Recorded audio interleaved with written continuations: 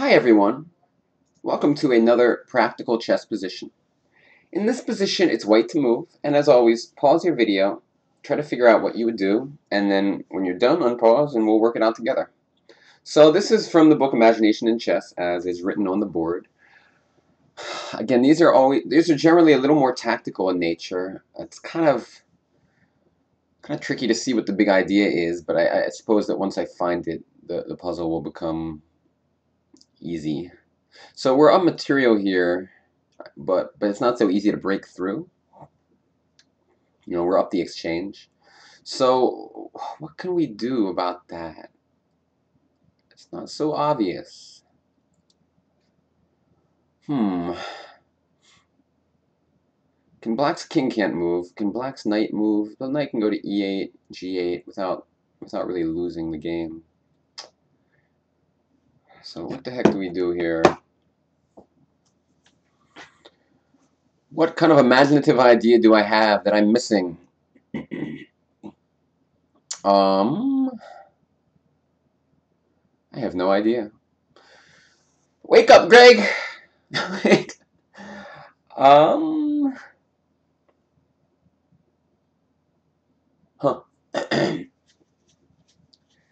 I just am not seeing it.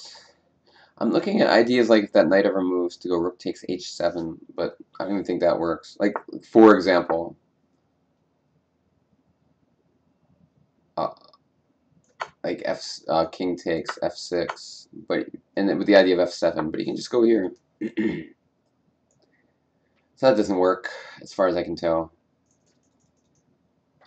I mean, even that idea doesn't even work, is what I mean. So what the heck is our idea? Our bishop. We need to get our bishop somewhere. Let's look at all the dream squares for the bishop. Oh man, I can't find any squares that are like so great for the bishop.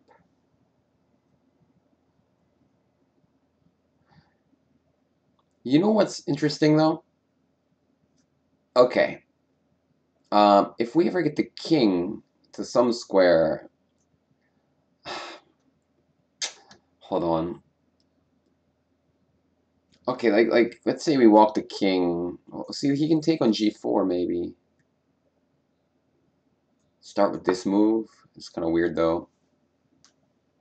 And basically my idea, let's just say we move back and forth for whatever reason, stop my f-pawn. Okay, obviously he would move the bishop out of the way. Let's just ignore that for a moment.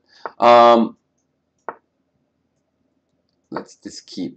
I mean, this looks really kind of silly, but like basically like this. Now, if we take the bishop again at stalemate,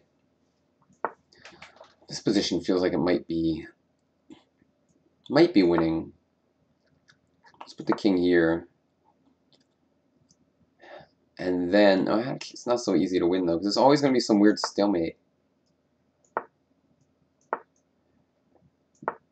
Like whenever we push the f-pawn, some kind of annoying stalemate.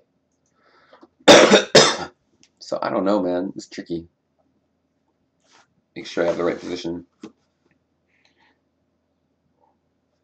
Why am I having trouble? All right, let's just play.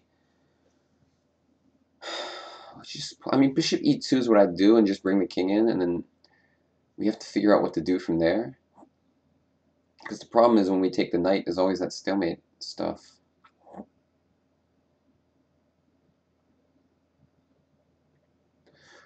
Oh boy, no fair.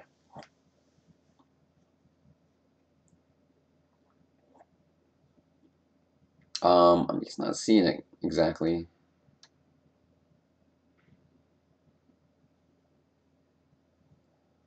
Not quite seeing it.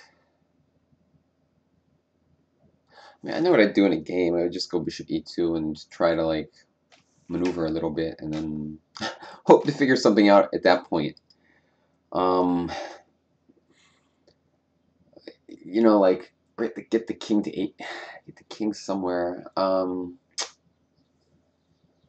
can't figure out where the king belongs. Like if we're on e6,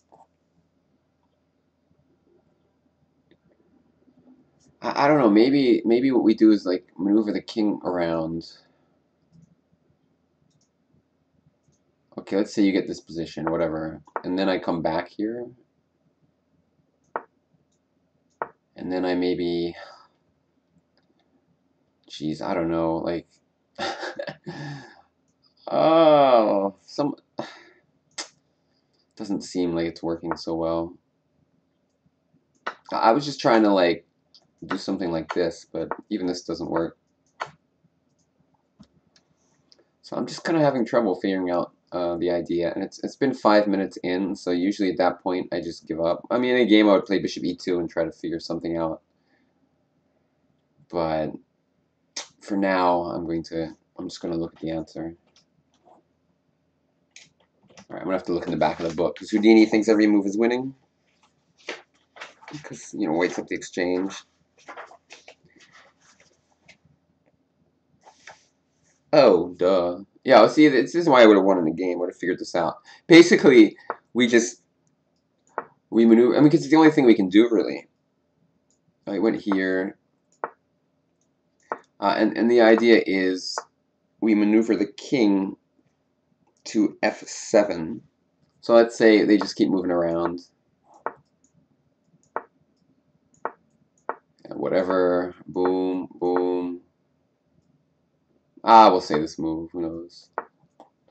And now we just swing the rook around and go for some checkmate on the h-file. So, it's kind of like a long-term plan. But I knew that somehow if we get the king in there, it's going to help. I just didn't see the end stage. But honestly, in a game, I would end up finding it. Because once your king's there, all right, you've improved your position to the maximum, then you find the best plan. I mean, that's a general idea in chess. You improve your position as much as possible. You don't have to see the forced win right away. But always improving your position is a good idea. Almost always. So especially when your opponent has no counterplay. Like, we can just move around at will. So I figure you just do that, and then maybe something will appear. Rook f8 was bad, maybe. It allowed king g7. But, rook to the 7th somewhere, followed by king f7, followed by rook to the 1st or 2nd, followed by rook h2, checkmate. So that is the answer, and it's very important to remember, like, what I'm saying here is you don't need to see, you don't need to see a forced win right from the start. A lot of people, if they can't see it, they end up not improving their position. They're like, well, I don't know what to do at that point. But, just do it, and then maybe something will appear. Just improve your position, and your chances almost always go up. So thanks for watching. I'll see you guys next time. Bye-bye.